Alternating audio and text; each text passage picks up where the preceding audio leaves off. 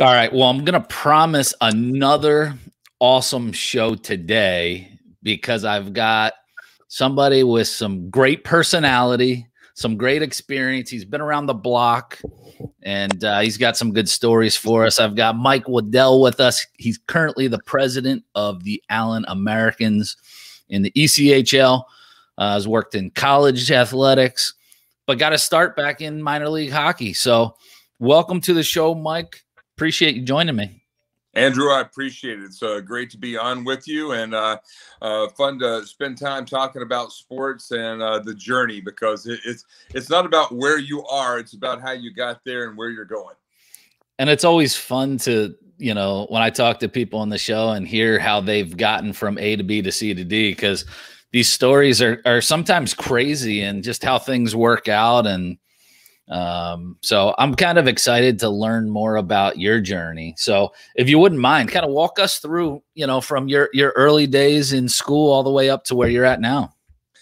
Well, it's going to be people better sit back and have some patience with this one, because it's a weird little group. I will tell you this. I am a native of Western North Carolina. My dad was a criminal defense attorney, and my mom was an educator, both in the classroom, and she was the first female school board member elected to our home area school board. So, you know, I've been raised by achievers. I'm an only child.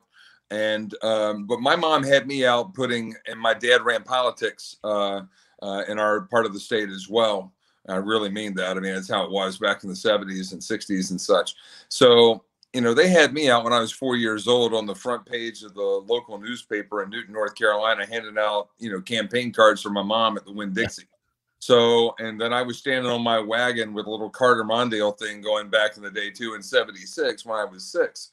So, you know, you learn something. But my first job in sports was I was the head coach and general manager of the Dogwood Hills Hornets, which was my little inner neighborhood football team, because I had the backyard.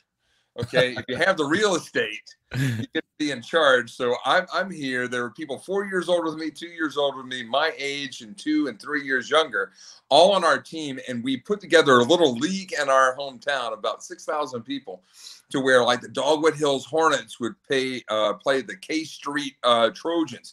And we do it at the Episcopal Churchyard for the big game, but the practices were in my backyard. How old were you when you were doing that? I was 6. But the best part about it was we had the World Football League in nearby Charlotte, and they were the Charlotte Hornets before the basketball team was. Okay. They were black and gold, but we made our jerseys look like theirs. They were white T-shirts. I had them all in my closet, and I made every jersey, designed the logo and everything when I was, you know, 5, 6 years old. So I've always wanted to do this. You know, again, I was the guy in the neighborhood basketball games or the football games that was always talking. I know that's going to be a real stretch for anybody that knows me to believe that, but always talking. I was never very good, but did have the chance to play sports in high school, just like everybody. I mean, you play whatever's in season. I play football in the fall. I play basketball in the wintertime. I tried wrestling, didn't work. I don't really have the temperament of control for that.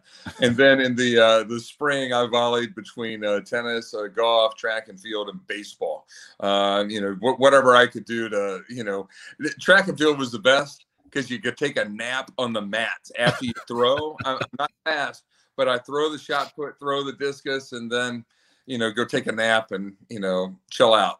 But went to college at Guilford College in Greensboro, North Carolina, played football there, very active student government, faculty athletic committee as a freshman, because nobody else wanted to do it, but I did, because I knew I wanted to be an AD.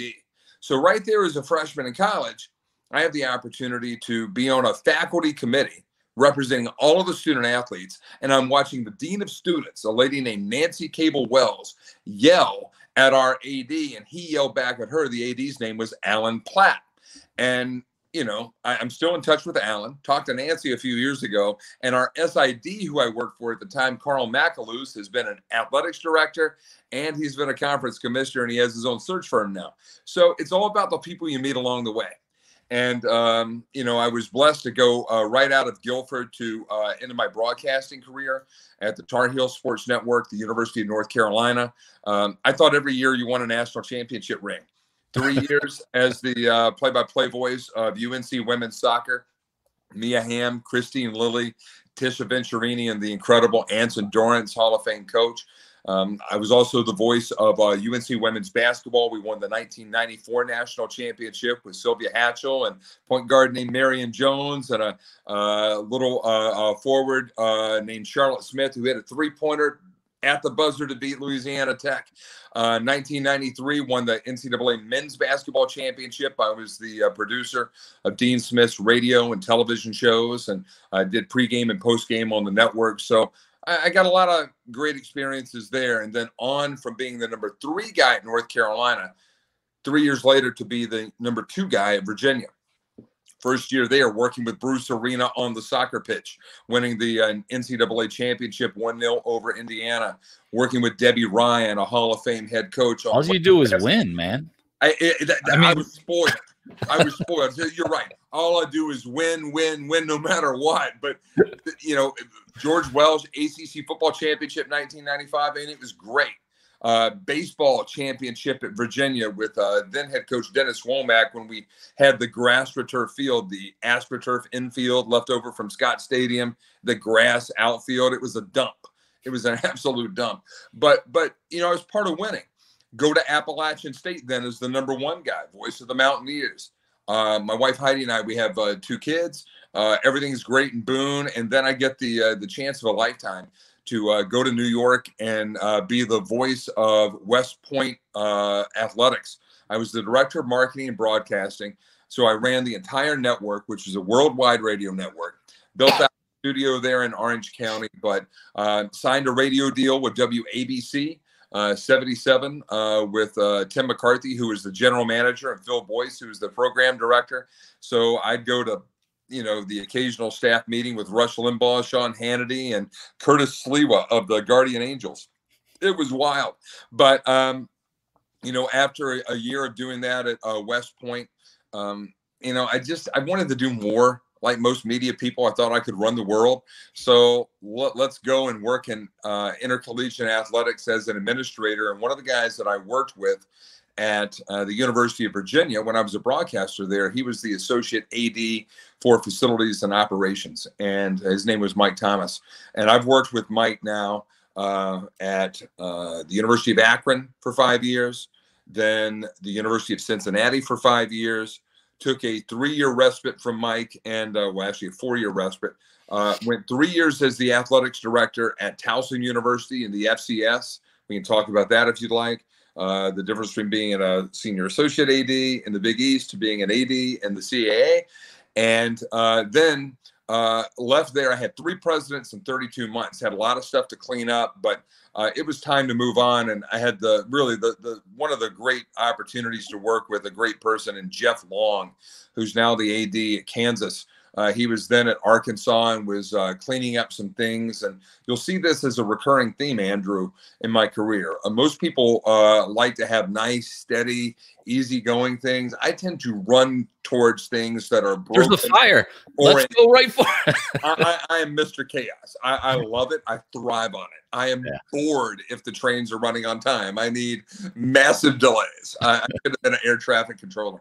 But I go to Arkansas as the senior associate AD.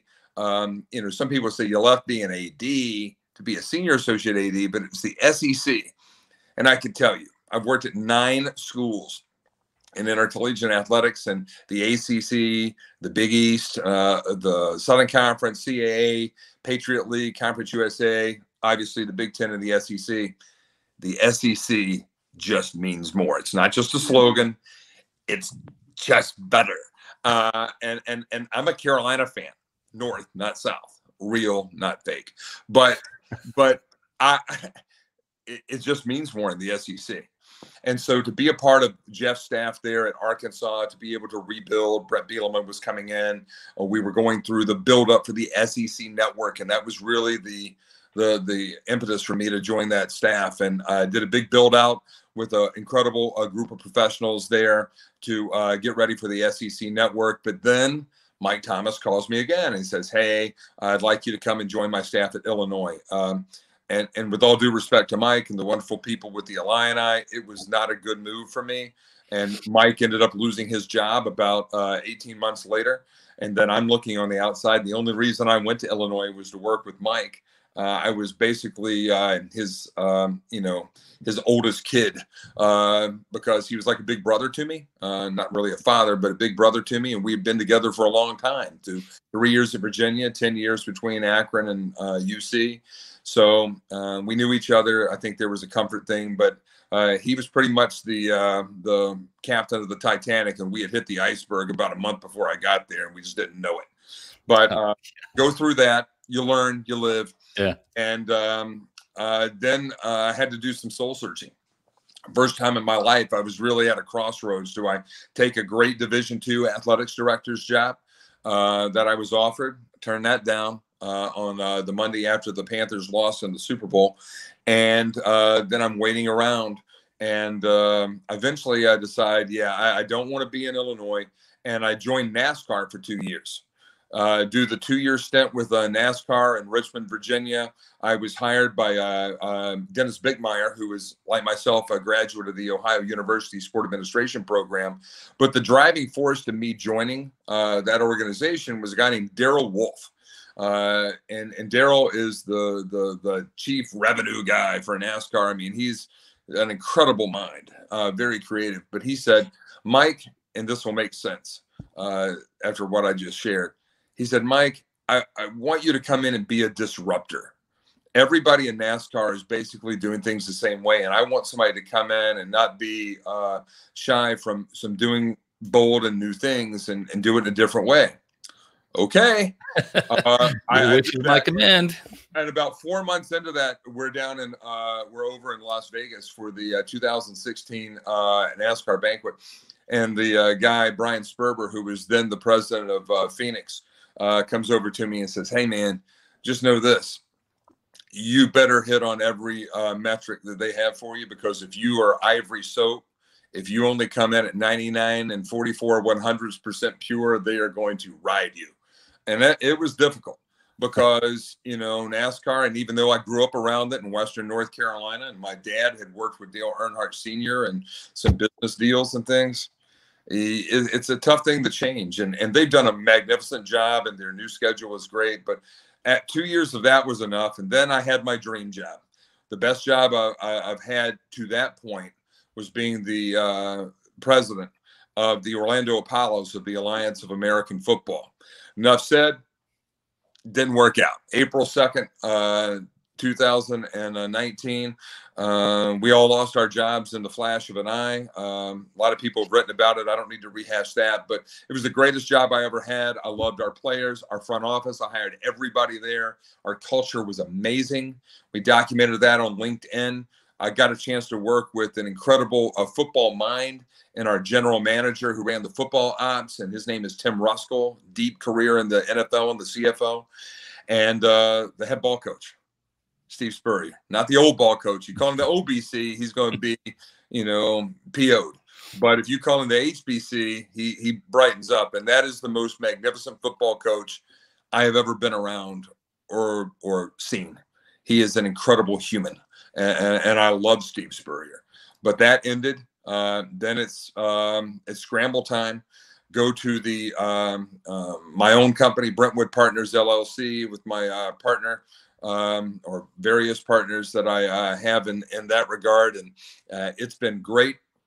And but I miss being on the team side, so had the opportunity to join World Team Tennis for a while, and with Carlos Silva as the CEO, and he says, you want to do some business development for our team in Orlando? And I said, sure, I'll do business development. Then he sends me a contract and he says, well, can you just be the president of the team? I don't want to be the president of the team. I just want to do your biz dev. I got about 15 other things I'm working on. And he tossed me into it. We worked through December, January, February. At the end of February, my wife and I go out to La Costa for the World Team Tennis All-Star Weekend this past February, March, and come back the week after that. And COVID hits, and I get the call from Carlos as I'm moving my son, who worked for the Saints last year in New Orleans, to Clemson. And he says, well, I have to reduce salary, so you're out. I said, well, that was a good 91 days. So write me he was very good. Carlos Silva's a great guy. He's a very entrepreneur type guy, and wrote me a nice thing on LinkedIn. And luckily enough, there was a guardian angel in my life, and it's all about people. But there's a guy named Murray Kahn who has had him on. He was my first guest on the show. Murray's the guy. And if not for Murray, I think he probably pushed me over the line with the AAF. He didn't really know me. I think he just, we just dig each other's vibe.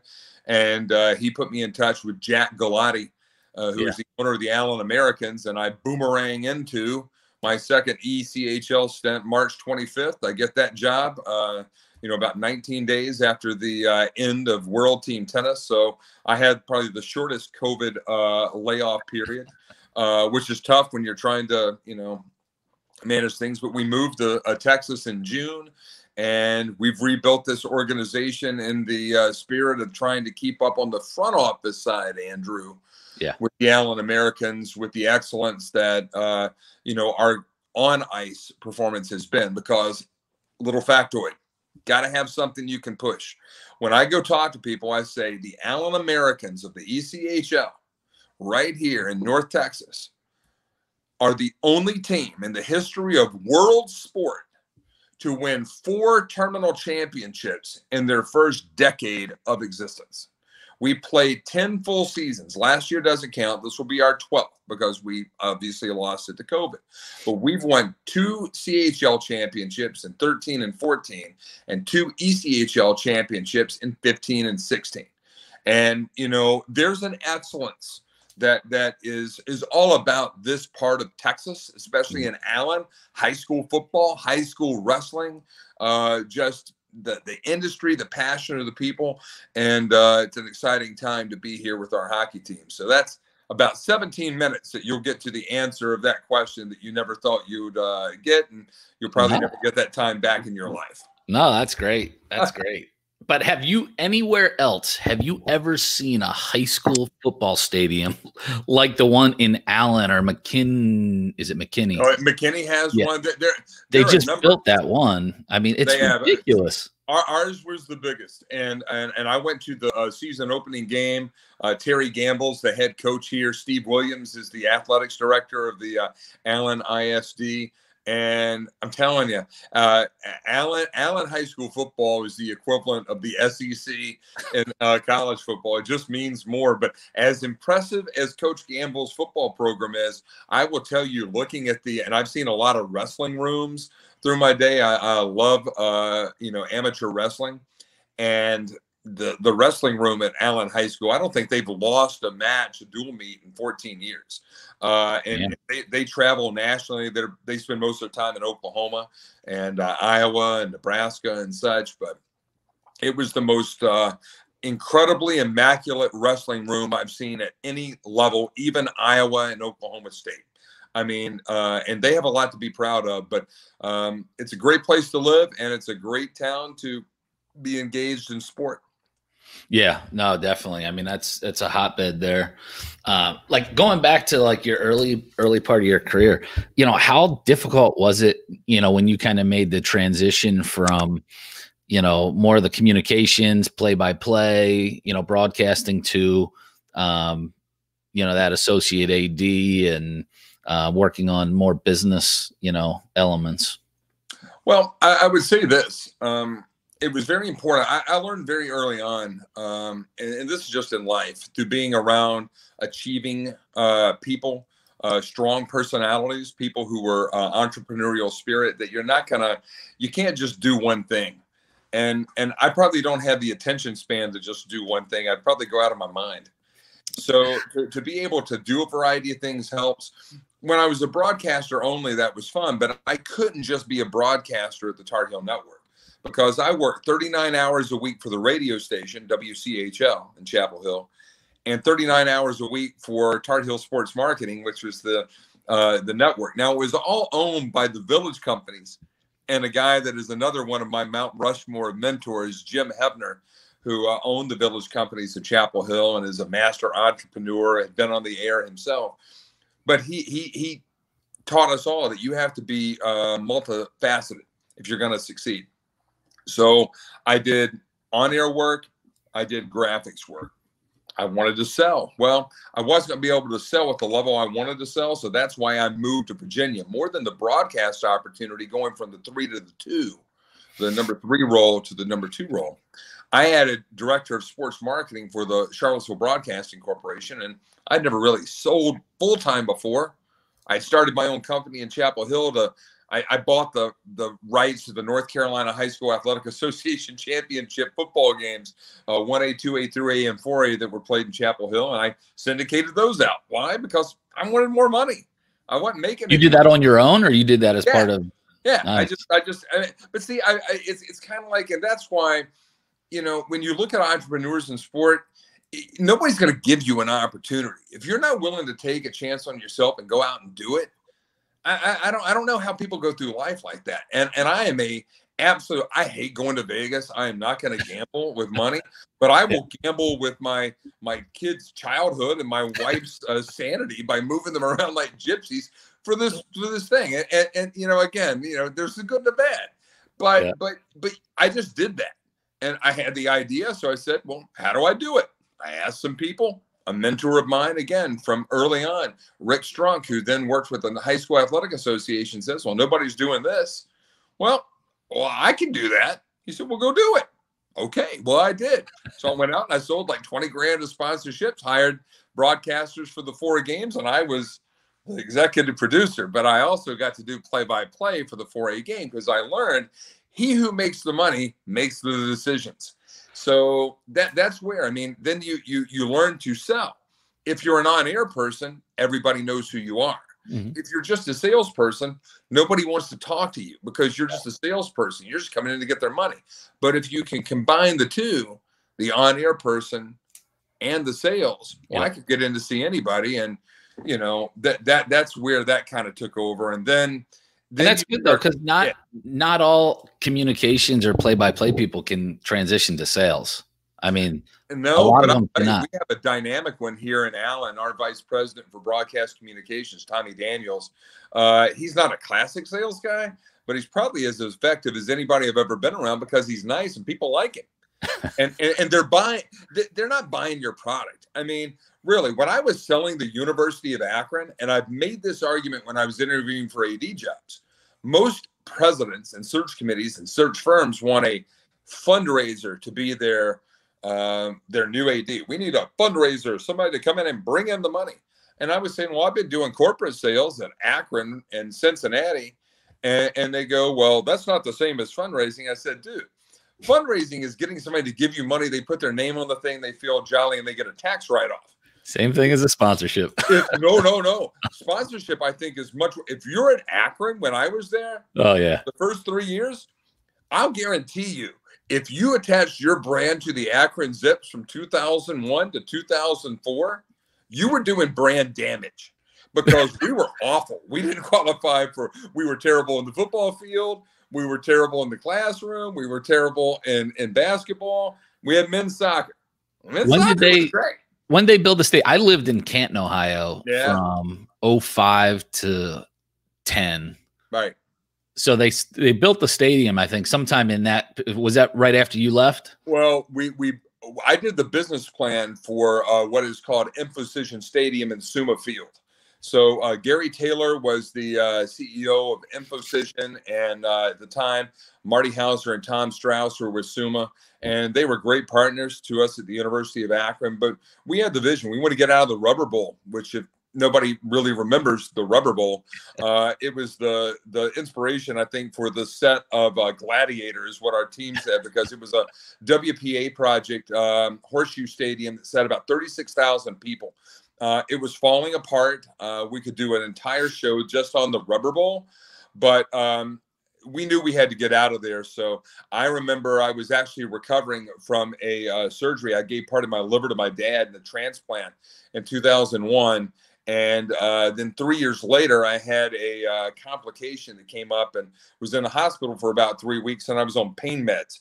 And while I was on the pain meds in the hospital, workaholic here was doing the business plan for what ended up being Physician Stadium. So if anybody in Northeast Ohio wants to blame me for anything, blame me for Physician Stadium. But the medication did it. It had to happen. It had to happen. You needed the morphine trip to be able to do that business plan. I'll guarantee you.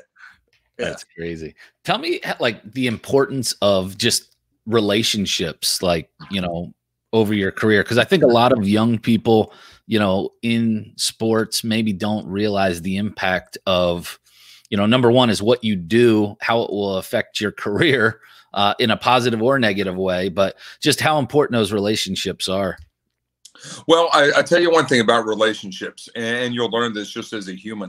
You're going to have ebbs and flows in every relationship you have. And look, I burned my share of bridges, and anybody that says that they haven't burned a bridge in this occupation is not being extremely back on their thing. Because if you're aggressive, you're gonna run over some things. And I've been aptly described as a bull in the china shop, and at 51, I've tempered a little bit, despite the energy that you see here. But I have, and everybody matures, and you look back on things and says, "Wow, I could have handled that a little bit better." But I'm very fortunate. I mentioned earlier, Andrew, my Mount Rushmore of influence.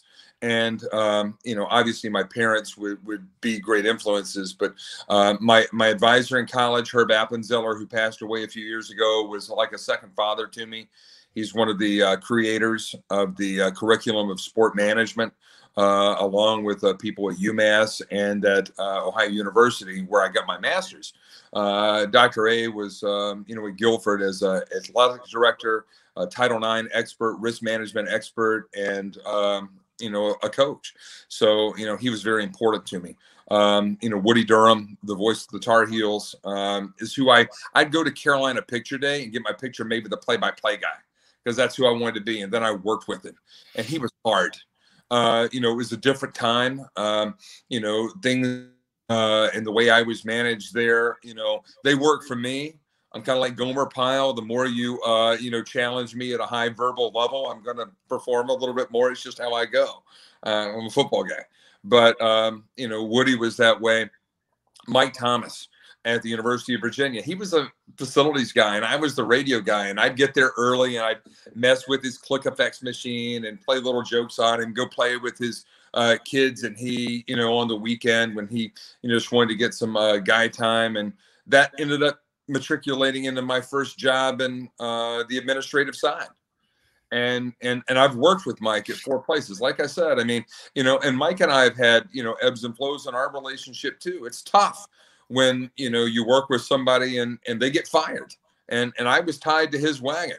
And that's been a challenge. But, you know, I'll always respect the opportunities that I was given, because, and this is the important thing, the most important thing that I've learned along the way is, it's not about really where you work, but it's the work that you're doing. And, you know, I went to Akron. I left a job on WABC in New York at West Point to go to Akron. The AD at Army at the time, a guy named Rick Greenspan, called it Archon and told me I was a fool for leaving there. And he didn't want me to leave. You know, I'd just been there about a year, but it was a chance to be an assistant AD. And I took that chance, but Mike Thomas gave me the opportunity to really screw a lot of stuff up, and he treated me with, you know, respect. I mean, he'd get on me, but, you know, he gave me the leash to try some things, and that's what people need to do. Just like when I was with the ECHL 30 years ago, you got to go places where you can screw some things up, spend about 2 to 3 years, and then hop. You leave the nest. And, you know, the relationships are everything. And I collect people. I love the athletes that I worked with in college athletics, and the athletes that I've worked with the Apollos, I still talk about. Last week, my guy, Elliott Fry, the former South Carolina kicker, gets picked up by the Falcons, you know, on a 1 week thing when Koo was out. And I even picked him up on my fantasy team because that's my guy. You know, I love my people. And, you know, I'll be hard on them, but I love them, and I will defend them to the hilt, and I will fight for them. And, man, there's just a lot of stories we could talk about there where people have done that for me, and I'm just trying to pay it forward. Yeah. Well, how is the transition and kind of the differences between the collegiate side and then, the pro or minor league side? Because I would think I've only been on the minor league side, but I would think there's probably quite a bit of differences there. 28 years in college sports. Now, in that 28 years, I count 3 years at the Tar Heel Network and 3 years at Virginia. So really 22 years on campus, 6 years with associated groups on the collegiate side. What I found is there's not a lot of respect sometimes between college athletics and pro athletics or pro sports. And what I mean by that is when I was trying to get into pro sports, I was told by the head of a search firm, you're wasting your time because you just worked in college sports and people in the pro ranks don't respect that. So I'm going, well, how am I going to buck this trend? I go work at NASCAR, the most commercialized version of a sport probably anywhere. I had to get that stream, but I was brought in there to be a disruptor. So it's a little bit different. Go to the AAF. It's kind of pro sports. It's kind of pro football. It's kind of Fire Festival, but you didn't know that at the time, but it still wasn't the same. So, everything's a little bit different. I would say that in essence, it's all the same because if you keep these basic tenets at the forefront, you're there to serve your fans. And if you keep your fans at the center from the external perspective, as an administrator, always keep your athletes at the center.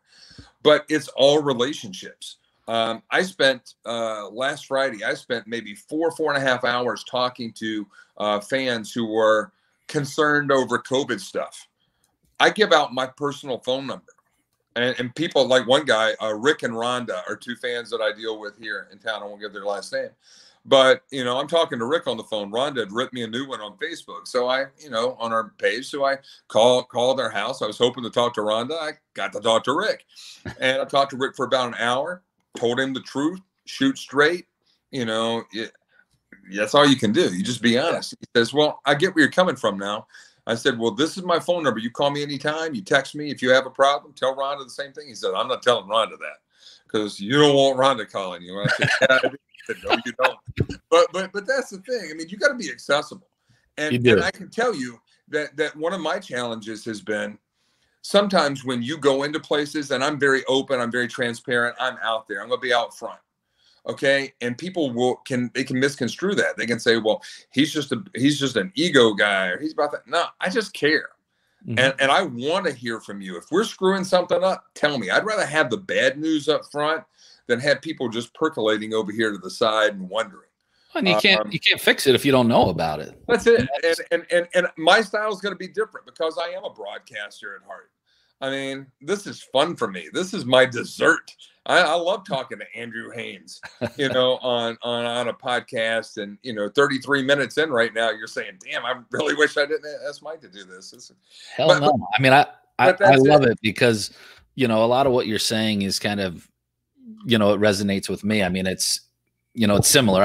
I've been in independent minor league sports as a team owner most of my career. I'm 41, so about 20 years almost, and I just had a brief stint, my first job since I was 19, which was interesting. But, there's a lot of similarities there. And I think your approach, and the reason why I reached out to you and I wanted to have you on is because I'm just a big proponent of, marketing and specifically on LinkedIn with sports teams.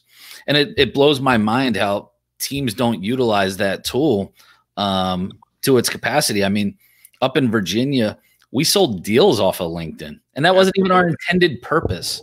But because we're active, because we're putting videos up, I saw you out on the ice. I saw you in the mascot. That's the kind of stuff people love that because it's authentic and you're having a good time and people can see that and people want to be part of that. Yeah. And so your fans that were upset, I think probably once you called them, it diffuses that because now they're like, okay, they do value us. Phyllis wouldn't call me back though.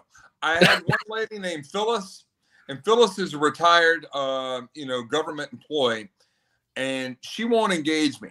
So I'm thinking about, I'm going to keep calling Phyllis once a week. I'm not going to overdo it. because used to I would have called her every day. I'm going to do it once a week. But Phyllis, I'm going to get the Phyllis. And if you're watching this, Phyllis, I'm going to make you like me. I'm going to try real hard. I think what you got to do is find out where Phyllis works or lives. Oh, I'm going to find, and then you know what we're doing? Take the mascot. You get in the mascot. That's what I was getting ready to say. Take the hat off. Biscuit the Bulldog is coming to your house, Phyllis. She's, you know, she was one of the ones that said, I've heard this all before, and they always say they're going to do this, and they don't do it. And that's why I told my team, I mean, we're going to a COVID year. ECHL is going to start play December 11th with 13 teams. One team, Atlanta, has said that they're not going to play this year. We have 12 teams that are still evaluating. They'll make a declaration by the end of November, and then hopefully join us for 62 of our 72 games in mid-January. But, you know, we've got a big task in front of us right here, and we've got to engage, and we got to be thankful to our owner, Jack Galati, for taking the risk. I mean, God bless you, Andrew, for being a team owner. I've had my eyes really opened. I knew a little bit, but I didn't really know. Like, you know, but you don't. Right. I've really seen the inside of this team and how some things have been done in the past and how we want to do them moving forward. Some good, some bad, and from the past. And, you know, you learn from both. But there's an enormous risk that's being taken this year by any owner who is advancing play in the world of COVID. And, you know, our job is, I told everybody the other day, I said, we're going to keep it simple this year. If we say something, we're going to do it, and we're going to build. And we have to build that trust.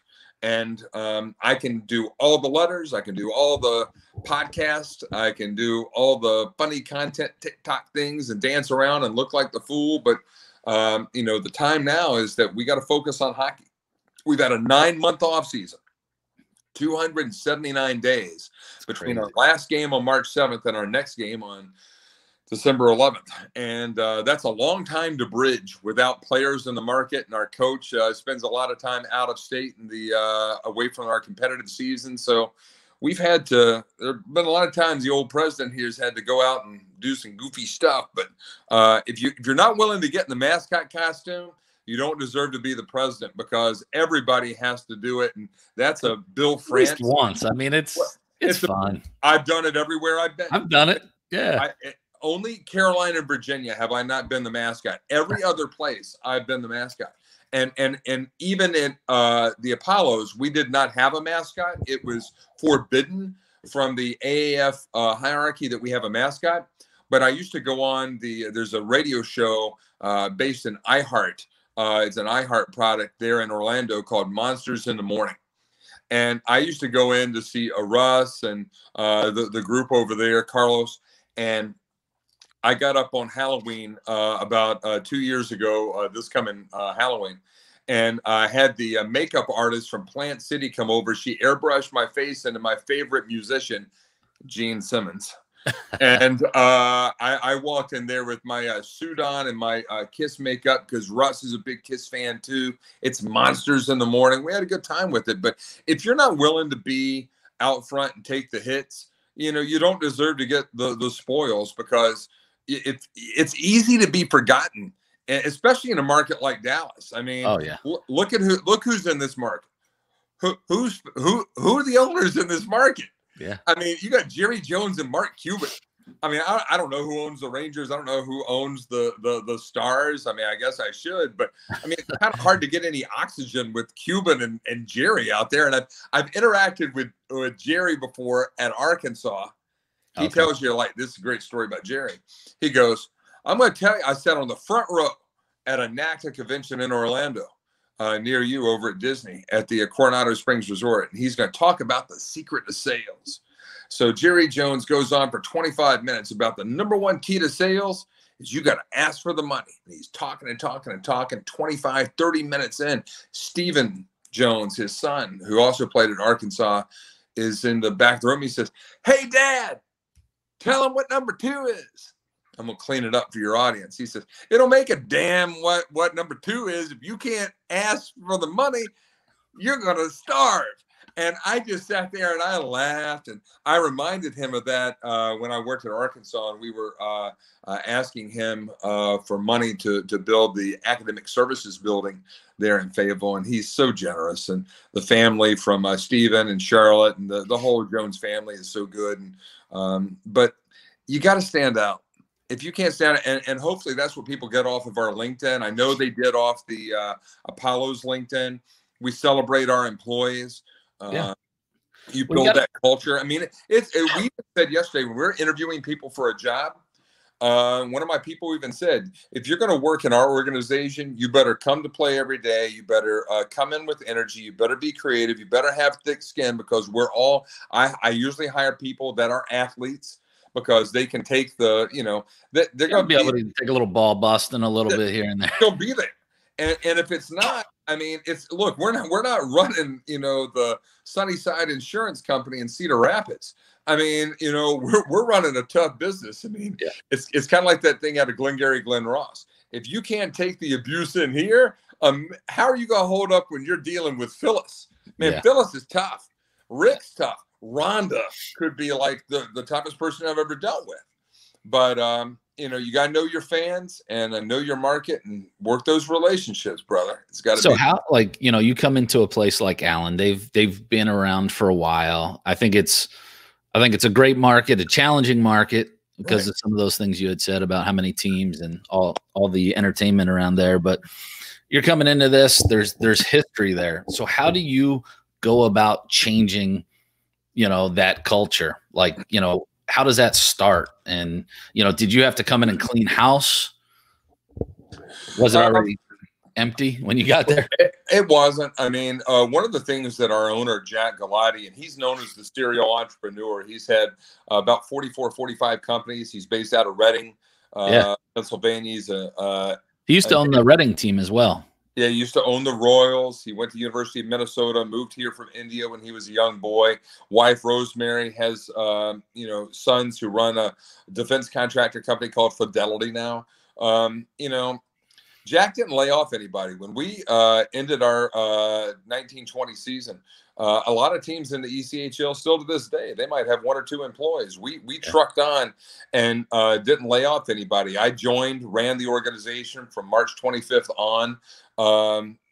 March 25th until June 1st. I ran it from over in Bristol Estates over there in East Orlando. And then I moved here in June 1st, got here, saw some things. I had some ideas, but I didn't know. And one of my very good friends, and somebody you should have on the podcast in the future, Andrew, is a guy named Vic Gregovitz. He's had a long history in Major League Baseball with the Cleveland Indians, Pittsburgh Pirates, Robert Morris graduate, another friend of Murray. He's currently the president of the Louisville Bats, AAA affiliate. And, he was in the AAF too, wasn't he? He was in San Antonio. They were the number one revenue grossing team. We were the number two. Jeff Garner's San Diego team. He's now with the Orange County Soccer Club in the USL, but they were number three. We were 1, 2, and 3. Vic, myself, and Jeff, and they're both Robert Morris grads. I'm the OU guy. So get that master's degree. But I forgot my point. You got me off top. Well, Vic gave me this advice. Vic said, Mike, just remember this, and this is tough. This is one of those things of going from being like one of the guys to being the boss. Man, that was not fun. It was fun being the AD, but it was more fun being the senior associate AD because everybody wanted to come to my party. You go to the AD's party, you go there, you hang out for a while, but you're just biding time. You go to the real party, right? It's a harsh reality when you realize that you're the guy who they're just making the courtesy token appearance at. So, one thing that Vic told me was, he said, look, you're the guy. And because this is really my first true minor league team president, because World Team Tennis is very different. And the AAF was single entity with a different ownership structure. So this is it. He says, look, you got one chance. And right now it's your problem. If it continues on, it's going to be the owner's problem, and you don't want to be the owner's problem. And he gave me some words, and there, it's an axiom, it's well used, but it's very true. Culture is what you celebrate and what you tolerate.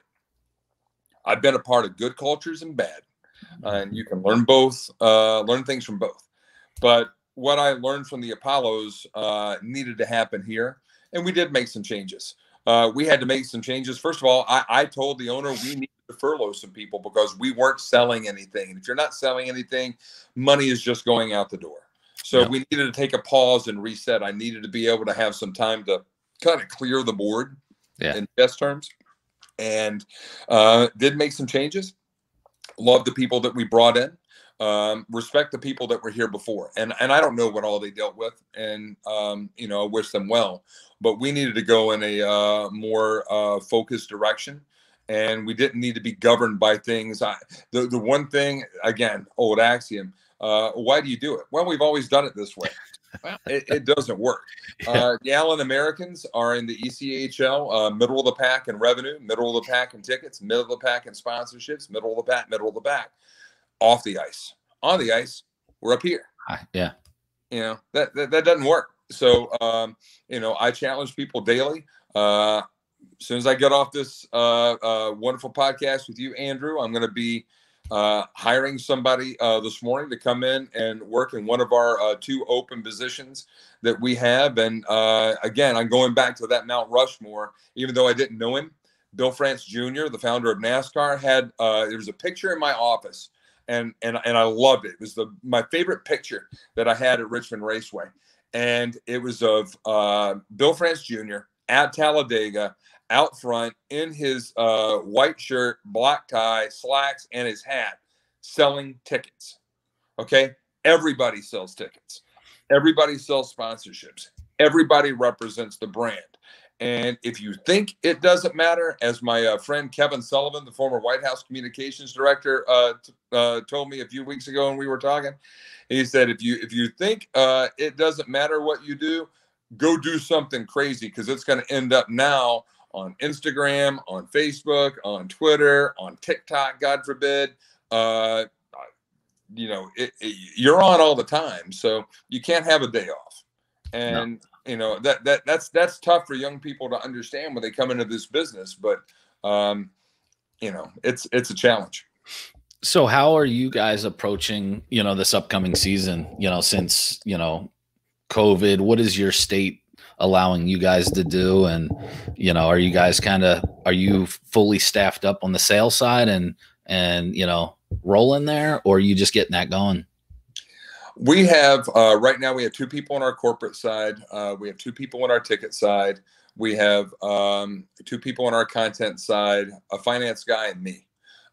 We will add, you know, some marketing / rev gen people in the next few weeks, probably 1 more salesperson on the ticket side. Our merchandising person will come back off of furlough, and that'll be our team for the year. We'll probably go in with about, you know, 12, 13 people, whereas last year we're probably at 18 or 19. You know, with only 50% capacity that's allowed through Governor Greg Abbott out of Austin here in the great state of Texas. We will actually be reduced down to 40% because it's 50% capacity, but then you have to put in the social distancing. And that takes us down to 2112, down from 5272. So we don't have as many tickets to sell, and I don't need to have that type of ticket staff. I wish I did. Yeah, I don't. And this is where, you know, the mantra of keeping it very simple this year, doing what we say we're going to do, being great stewards of Jack's money. It's Jack's money. Yeah. He did tell me something. He's a serial entrepreneur, man.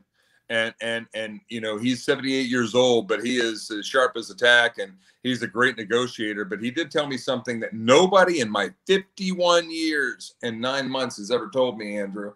Told it to me the other day. He said, Mike, you're too conservative. Now, anybody that's ever worked with me has never heard that. He's met you before, talked to you? I don't.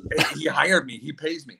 And so I said, Jack, if it was my money, I might do this. This is your money. And the one thing he told me was, he says, Mike, I need a president for my team in Allen. that will tell me the good news, but also the bad news. Yeah. And that's tough to do. And being able to manage up, I will tell you, I'm going to give a great compliment here to my old boss at Akron, Cincinnati, and Illinois, Mike Thomas.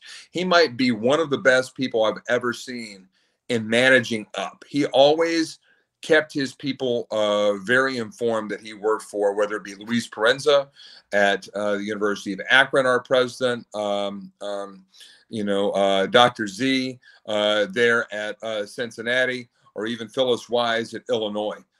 He always did a really good job of keeping people informed, and that's an art. And that's something that I've learned from him. But Jack and I have a call every Monday morning at 8 o'clock. Sometimes it's 30 minutes. Sometimes it's 2 hours. But we talk every week. And if I have an issue, I'm going to call him. If there's bad news, I'm going to tell him. And, that's the one thing I ask of my people. And we're getting there, but no surprises. If you want to see my temperature rise, let me get surprised by something, or tell me we're going to do something and then not do it. That doesn't fly, and it shouldn't fly. And that's just part of being an accountable culture. All right. I love the area you're in. Any favorite spots to go eat? I've got one I'll share with you. It's a Brazilian steakhouse over by the minor league baseball stadium in Frisco. 12 Cuts? No. I can't remember the damn name of it, but it is really good. One of the soccer guys from the Sidekicks came and played for me, Freddie Mujian, and he's Brazilian. And he's like, hey, you got to check this place out. So last time we were there, we went there, and I love Brazilian steakhouses, and it was really good. So I would highly recommend checking it out. It's right by the stadium in Frisco. But there's a lot of great spots. Have you guys found anything that it's like your go-to there? I'm a barbecue guy. Okay. And but I also like I tend to like restaurants not only for people. We don't go out a ton, but there's a restaurant here in Allen, and it's kind of it's a private owned. It's not a chain, and I really don't like chains, but it's called Two Rows, and it's a kind of a brewing company / it has a little bit of everything. But the proprietor has become a good friend of mine. It's former Oklahoma baseball player Bain Brooks. And he's also on the Allen City Council. So I try to take people over there. I had our beneficiaries of our charitable actions this year. One thing that we really believe in with our brand, the Allen Americans, is we have patriotism points in our games. We sing O Canada and the national anthem in the pregame. In the first intermission, we sing God Bless America, and we say the Pledge of Allegiance. And in the second intermission, we do Sweet Caroline, for some reason passing understanding, but we'll do it. They like it. I thought it was a Red Sox thing, but whatever. I like Neil Diamond. I would have chosen America. But then we come out with Lee Greenwood.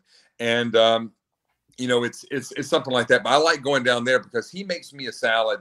And not that salad's like the end all be all, but he makes me this salad and he let me name it. It's shredded lettuce, tossed in some ranch dressing, and then he puts some grilled chicken with some buffalo sauce on it. Has very few calories.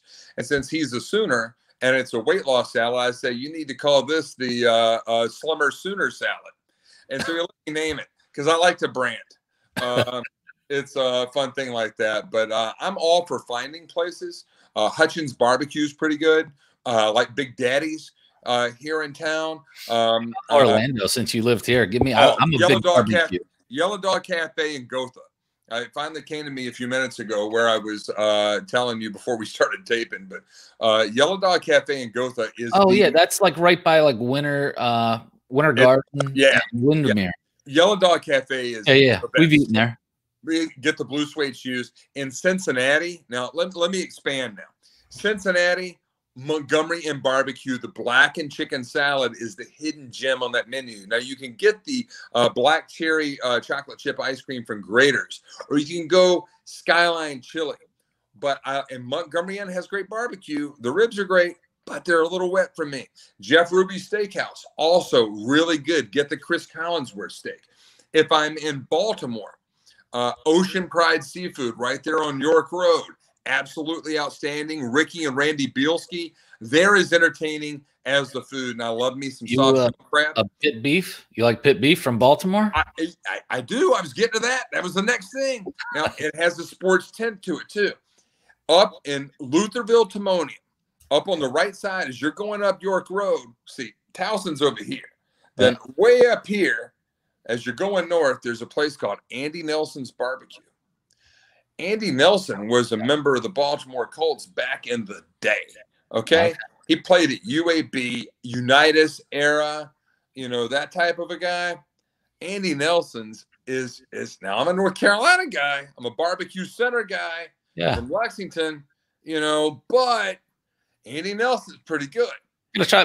My wife is from Baltimore, so yeah, you know, Ocean Pride, Andy Nelson's, you got to do that. In Chapel Hill, North Carolina, Timeout Chicken and Biscuits and the Sunrise Biscuit Kitchen. In Charlottesville, Virginia, a gas station. It's called the Bel Air Market. This is how poor I was in Charlottesville. I was so poor. Former Top Gun pilot and Virginia quarterback. He was my co-host on some shows on Cavalier Football Game Day. The late Gene Arnett. He actually dated Farrah Fawcett. This guy was one of my. But Gene knew I didn't get paid dink. I think I got paid $8 grand to do, and I want to talk about this before we leave about my advice to people getting into business. But I made $8 grand as an on-air guy. I made a $24,000 draw off of sales, which meant that if my commissions every week didn't equal up to what they were paying me, I owed them money. Yeah. Okay. So I mean, these cats are going out with the and I admire it. It's good intention. The Fair Labor Standards Act. I wish I had that. I might actually. These kids have no clue how good they got it. I have no clue. But Gene Arnett knew I didn't have any money. He gave me a card for he was the head of Tiger Fuel in Charlottesville, and they had this little deli inside of an old Exxon gas station. It's, you know, Charlottesville, a little upper crust, so it's not like I was eating at a gas station. Not like I'm eating pickles, pig's feet, and, you know, wieners off the roller. But they had all these really nice deli sandwiches and all that. He gave me $5 grand a year on there. I ate more sandwiches in that gas station than can be. But dude, I whipped anorexia a long time ago. I am a healthy boy and love to eat. And thanks for that question. That was a fun one. You got me hungry now. I know. I'm like, damn, I got to figure out where I'm going to have lunch today. I could go for some barbecue. So, you could do it. So give us that advice, though, for people starting out. So a few years ago, you know, I started to, I guess I had gotten to a point in my career where people would invite me to come talk to their classes. So I've been blessed to talk to classes at Ohio U, where I went, Guilford College, where I went, Northwestern University, every school I've worked at. I taught 3 classes at the University of Cincinnati. But a few years ago, I started doing this one because I find that a lot of people say they want to work in sports. And I've even had this experience, you know, in some of the recent jobs I've had where people who are coming in from outside of the sports world want to work in sports because they're a fan. And that's the worst thing you could do because, you know, everybody has a degree now. I forbid my child, my oldest, who graduated from Murray State. He was the head basketball manager there, you know, with John Morant, few OVC titles. But I forbid him from getting any degree that had sports in it as an undergraduate because I wanted him to have a solid base. He got a business degree. But because my frustration is so many people have these sports undergraduate degrees and they have no experience because they haven't worked unpaid internships. If you don't work on an unpaid internship, I don't feel like you're really getting an understanding of what's there. You're too worried about what you're making instead of what you're learning. Yeah. So I asked, I was at the University of South Carolina. Matt Brown runs the USC program. He's the dean there and sport management graduate program and undergraduate competition they were having. And I had like 500 people in the room. So I'm standing up there. And it was when I was with the Apollos in the AF. So I got everybody to stand up. I said, hey, y'all been sitting here for like 4 hours. I'm the 4 o'clock speaker. Need a little energy at 4 o'clock. So we got it going. And so I said, everybody stand up. So 500 people stand up. Now over on the side, I've got Danny Morrison, that used to be the AD at Wofford and TCU and He was the president of the Carolina Panthers. I've got Sporty Geralds, who's a Guilford grad, but is a professor now at South Carolina, used to run the Charlotte Coliseum. I got some people, man. I got some big time people I respect. I get 500 people stand up, and I said, okay, everybody jump down, turn around, put your hands up in the air, get loose. Okay, now sit down if you've not worked an unpaid internship for at least 6 months.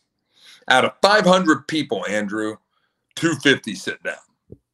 Unpaid internship? What are you talking about? Isn't that against the law? I'm a sport management student. I deserve to get paid. Okay, whatever. So 250 people sit down, 50% of the crowd. Okay, now we come to the real cuts. Like NFL, I'm the Turk. So I say, now sit down. If you're not, and be honest, sit down if you're not willing to go anywhere in the continental United States or Alaska, Hawaii, Puerto Rico, Virgin Islands, Marshall Islands. If you're not willing to go anywhere and commit to being there for at least 2 years. I mean, it could be Oshkosh, Wisconsin, Algonquin, Maine, Las Cruces, New Mexico, Natchitoches, Louisiana. If you're not willing to go there, sit down. 200 people sit down. I'm not going to Natchitoches, Louisiana, Algonquin, Maine. No. Okay. I'm left with 50 people. So now, you people have told me that you've done an internship that's unpaid and you're willing to go anywhere. So that's good. But now, are you willing to go anywhere? Are you willing to go to Nome, Alaska, Sacramento, California, Reno, Nevada, or, Wilson, North Carolina, and work for $500 a week, $2,000 a month, $24,000 a year, and no benefits for 2 years? I'm left with 3 people now standing up in the room. And I said, Matt had me scheduled to talk here for the next 57 minutes. I'm not going to waste your time because I'm taking these 3 people. We're going over to Starbucks. I'm paying. And I'm going to tell them the real truth about what it's like to work in this profession. And after that's done, I might have 2 people that really know what it takes to last here, because the burnout rate in sports is over the top. And if you're not, if you can do anything else, do it. If you don't have that passion that just drives you, I go to bed at night and I get up in the morning thinking of this stuff. You don't want to know what I dream about because it's nothing of the fun nature I'm assuring you. I'm dreaming about ticket sales. Yeah, ticket sales. Select a seat process. What are my point system going to look like? I mean, I'm not making that up. No, I mean, because you trust can't. Me, I know. But the people don't have a clue about what it is. And when, like recently, I had an employee that joined me. They had come from the agency setting. They were highly recommended, but they joined the organization because they liked the sport. And I'm going and I'm watching, and then something changed. And finally, after about 45 days, I brought him in. I said, look, we're at this point in this evolution, and we're about to go to this point. When we go to this point, it's going to speed up. We're at idle right now. We're getting ready to get in the Falcon 9. And this is nothing right now. No. And I said, this isn't going to work. And they agreed. And most times, if you communicate with people, and this is, again, it's relationships, it's communications. If you're open and honest with people and they know where they are, they usually come to the conclusion on their own. But that's why it's so important to find the right people, to build the right culture, to make that kind of stuff work. And that's the one piece of advice I give to people, Andrew, is that make sure that you really are going into something for the right reason. Don't do it because mom or dad want you to do it. Look, my grandfather owned a bank. My dad was a criminal defense attorney who had his own law firm, and his one living dream was that I would go to law school at the University of Mississippi, where I was already accepted. Was going to gray shirt football play under Billy Brewer, and I was going to go to Ole Miss. I was going to meet somebody in the Tri-Delts. I was going to, go to law school there at Ole Miss, and I was going to come back. I was going to practice with him for 10 years, and then I was going to run for judge or governor. I mean, that's what he wanted me to do. He planned out my life. I don't want to do that. I want to do what I want to do. I want to go talk about Tar Heels, Dad. and you know what? He had a class ring from Carolina, and he has his law school diploma from Chapel Hill. But I got 5 national championship rings, and I got better seats. I got to work with Dean Smith, Mac Brown, Anson Dorrance, Sylvia Hatchell. You know, I mean, Michael Jordan's dad and James Worthy's dad used to watch games with me in my studio because it was the only place they could smoke. Irvin Worthy and James Jordan were a gas. Where I couldn't have gotten that if I was, like, bouncing clowns in district court in Catawba County, North Carolina, I'd been miserable. But this is fun, man. This is great. And I appreciate your time. And, I'm so excited for you and your new journey. And this podcast is awesome. And, anything anybody can ever do, just reach out to me. I'm on Twitter. I'm at Wadsport, WADSPORT. Okay. And it's Mike at AllenAmericans.com. Yeah, Mike, I sent you an email of someone from Free Agent Fridays that was on, that's out of work. It's some great experience. But yeah, anytime you're looking for somebody, check out that website. We're up to, I've done 97 interviews over the last roughly 3 months. That's 3.5 months. God bless you, brother, because I can tell you, and you know this too, through what you've gone through. When we got the call, actually, we didn't get a call from our HR at the AAF on April 2nd, 2019 at 11:42 in the morning. I think I got a tweet from somebody that said that the AAF was ceasing operations, and then that started a cavalcade of calls on the football side. We didn't hear from the business operations side of the AAF, where we got an email from the board. But I didn't hear from my boss for another 5 days. But then 24 people were out of work, and it's a tough time right now. It really is. But the one thing you got to do, and this is for all the people who are the bosses out there, I was really blessed. I want to toot some horns here for a second. With the Orlando Apollos, I had Bobby Bridges as my VP for sponsor tickets. I had Amy Wise as my VP for sponsorships. I had Mike Harris as my VP for marketing. And these were 3 of the most amazing people that combined, along with my director of operations. On the office side, Mary Eubanks, and on the football side, Thad Rivers, who's now on Lane Kiffin's staff at Ole Miss. We worked together, and we found everybody a job in our operation within 6 weeks. That's all. They all made good decisions. I didn't make some of the best decisions after that. I took 1 or 2 contracts on that, looking back on it, it's kind of crazy.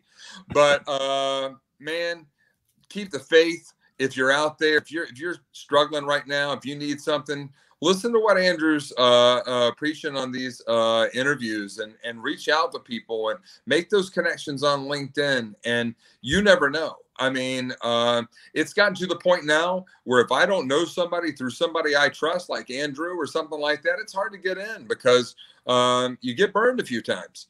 And right now it's a there's a lot of people out there for jobs, but you got to find the right fit. So make sure you look for the fit, and God bless everybody during this time. Yeah, no, well, thanks again, Mike, for joining me. Let's definitely keep in touch, man. Love the energy. Glad we were able to finally connect. It was awesome. And you're a blessing. And again, continue good luck and good health.